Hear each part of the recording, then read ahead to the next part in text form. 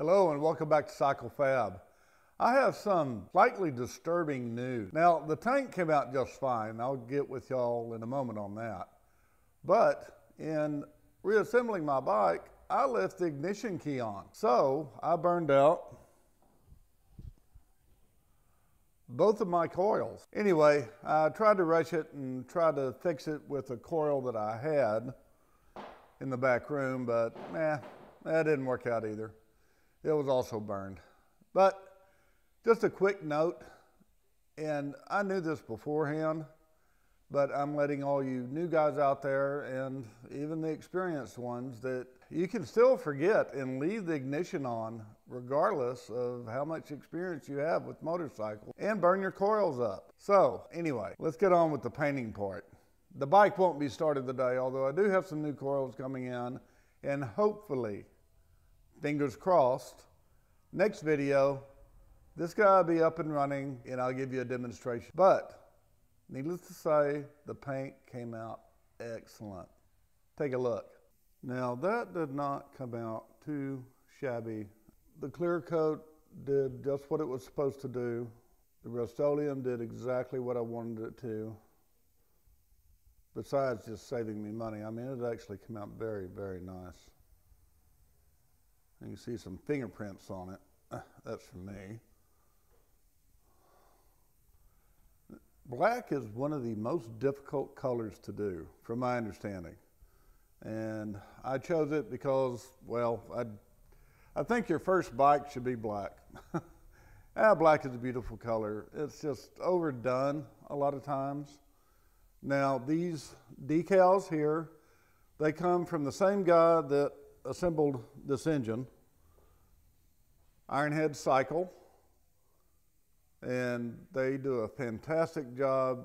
These decals are extremely durable. These are some of the best decals I've ever used.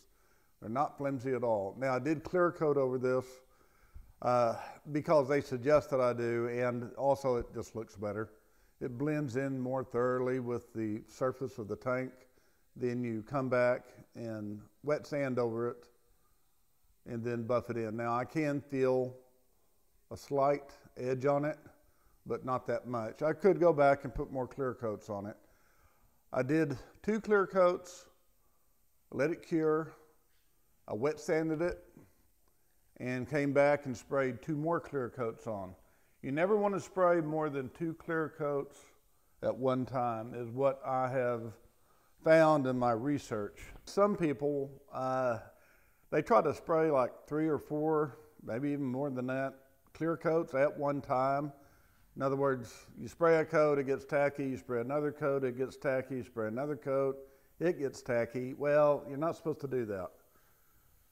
And you do 2 coats, let it cure, come back, and spray 2 more coats if you want multiple coats. In other words, more than just 2. So that's the advice that I followed, and it worked out well. Yeah, you can really see the light shine off of that. But all in all, the tank came out just excellent, almost near perfect. I do have a couple of little hickeys in here. I don't know if you can see it. Right above this emblem, there's a little dot, a speck of debris that got up underneath the clear coat. And right in here, you can see just a little bit of a dimple right there. And all in all, that's it. That's the only hiccups I have on it that I can see. But from the makeshift paint booth that I use, which is, you can see it back there in the background, which is basically just plastic and shower curtains that I duct tape a alcove out of for a petition. It works pretty well. But I really wanted to show you guys the bike and it running and all this good stuff, but that's not going to happen in this video. But I can kind of show you a close-up view of the bike. And I'll give you a little rundown. That's a 1964 drum brake, and I made that to a believe it's a 91 or 96 Sportster front end onto a 73 iron head frame, and that's a 74 iron head engine. And I did everything myself, all the machine work, all the polishing. The only thing I did not do is motor assembly. And again, that was done by Ironhead Cycle in Justin, Texas. That's just north of Fort Worth. And the guy is thoroughly trained in Harley-Davidsons by Harley-Davidson factory back in the good old days. Now, I'll go over in more detail with you guys. I just want to get with you and give you a short video of what's going on with this bike. And that the tank did come out awesome, really. Most people use peanut tanks, and I bought a peanut tank to use on this.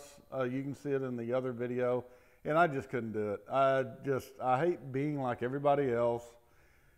And not that peanut tanks look fine on these, but this teardrop tank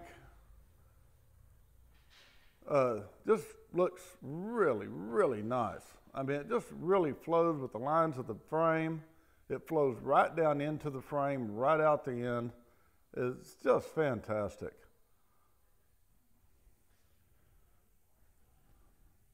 Now, it was too wide. I did have to narrow it 2 inches. But that came out well. No seams, no hickeys. I say it came out well. It came out well this time. This is the second time I painted this tank. The first time, paint came out great. I just had a small fuel leak right here. Just a seep. And that was because I got in a rush and I didn't pressurize the tank. I didn't check it for leaks. Well, I take that back. I did check it for leaks, and I didn't put any pressure behind it. Therefore, it didn't leak. And anyway, going down the road, it finally developed a leak, so on and so forth, and ruined the paint. But anyway, we're back here. It's back on the bike. It's pressure checked. It's lined with epoxy, Caswell clear coat. You can go back and see these videos.